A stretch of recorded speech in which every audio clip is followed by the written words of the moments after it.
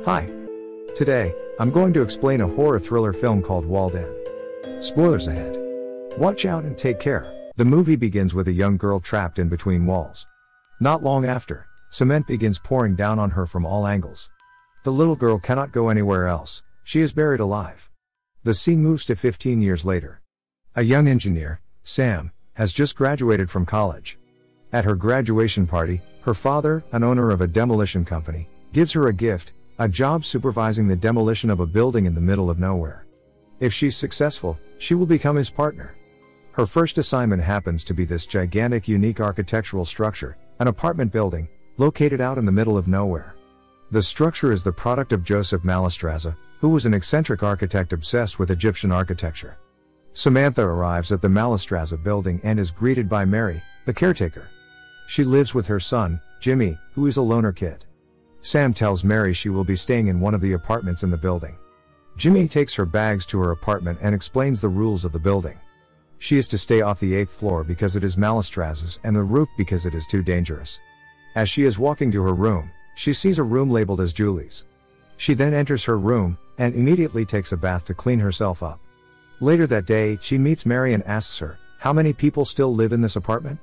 Mary replies that only 4 people live in it. Mary and Jimmy are in the building to look after it until its day of destruction. All the other tenants have been evicted, but 2 have refused to leave. The next day, Sam prepares to analyze the structure of the building.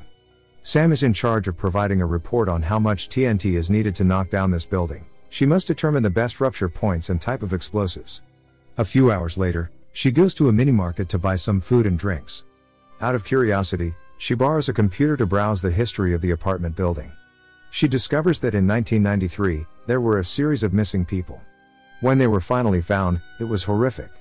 16 people, men, women, and children, were sealed in small compartments in the building, which were then filled with liquid concrete.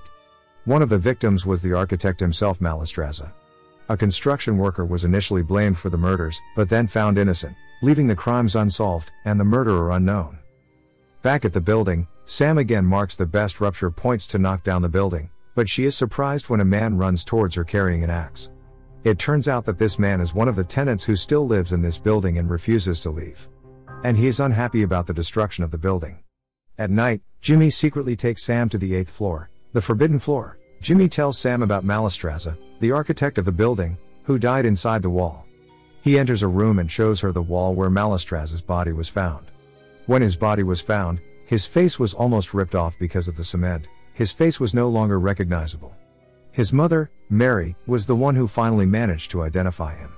Jimmy also informs her that out of the 16 victims, there was a small child named Julie. She was the child shown at the beginning of the film. She was also the child living in the room Sam saw before. Furthermore, Jimmy tells her that his father was also one of the victims.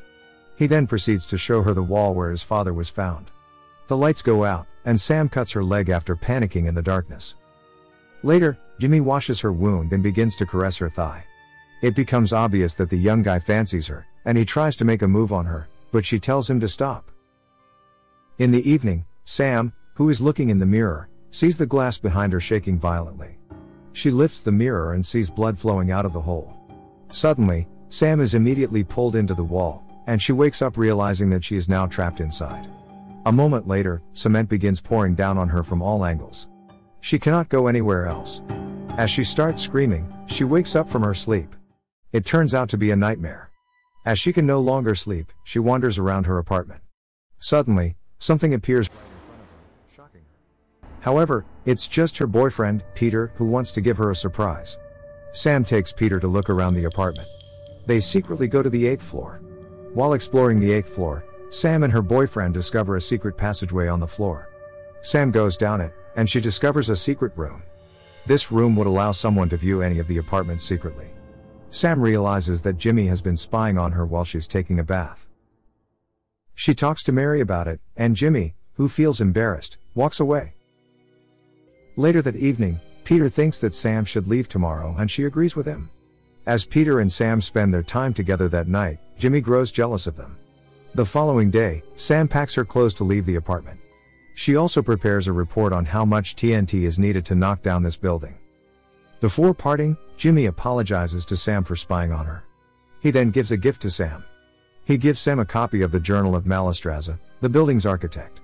Sam realizes from reading the journal that there must be a large, open space in the center of the building. Jimmy goes to the roof to look for an opening to the hidden space. However, he does not return. Sam and her boyfriend follow to look for Jimmy. They discover a massive shaft in the center of the building. They hear Jimmy calling from down in the shaft, saying that he is hurt. Sam has her boyfriend lower her into the shaft on a rope. At first, everything goes smoothly, without any problems at all. But suddenly, Peter is shot by someone with sharp iron. As a result, Peter dies bleeding in front of his girlfriend, who's shocked seeing this. Sam falls to the bottom. Sam awakens at the bottom of the shaft. Surprisingly, she is not alone there. There is a mysterious person. To her surprise, that mysterious man is Mallestraza, the architect, who she thought has been dead entombed in the wall. It turns out that he has been trapped there this whole time. Mallestraza is holding a radio. In the radio recording, there is Jimmy's voice asking for help. In other words, the voice that Sam heard earlier is pre-recorded by Jimmy himself. Shortly, Jimmy sends her a letter from above. In the letter, it is written that Jimmy is keeping her down there until she learns to love him. Jimmy then mails Sam's demolition report to her father and sinks her car into a lake. This is all done to create the perception that Sam hasn't returned home because she goes on vacation with her boyfriend. Back in the shaft, Mallestraza tells her a shocking revelation. He reveals that he was the mastermind behind the murders of 16 people, who were found entombed in the wall. Mallestraza believes that the secret to the longevity of ancient Egyptian monuments is that they conducted rituals during construction that involved burying living victims inside the walls. He wants his buildings to last forever, so he buried people alive inside its walls. He further reveals that one of the victims was Mary's husband. So, as an act of revenge, Mary decides to keep Mallestraza locked up in the shaft, forever as a prisoner. Mary also fooled everybody by identifying other victims' body as Mallestraza's. Everyone believed that lie and thought that Mallestraza had died, so that she can keep Mallestraza herself as her prisoner. After this shocking revelation, Jimmy is back at the hole and sends down a cassette tape. Mallestraza plays the tape, and Jimmy says that he wants to see Sam and Mallestraza dance. Mallestraza tells her that they need to obey Jimmy's order. If they do what Jimmy wants, Jimmy is nice, but can be very cruel and imaginative if they disobey Jimmy's orders. So, Sam agrees to dance. But, when Jimmy tells them to kiss, she refuses. Mallestraza pulls her close and forces her to kiss him. After a few seconds, Jimmy tells them to stop and threatens Mallestraza not to touch Sam again. As a gift for their obedience, Jimmy sends down a basket with food, water, and a two-way radio. He tells Sam to keep the radio with her so that they can talk and be close. Later that night, Mary comes to the roof. Sam immediately screams to get help from Mary. Mary is very surprised to see Sam in the hole with Mallestraza. Mary angrily tells Jimmy that the place was for the architect, not for anyone else.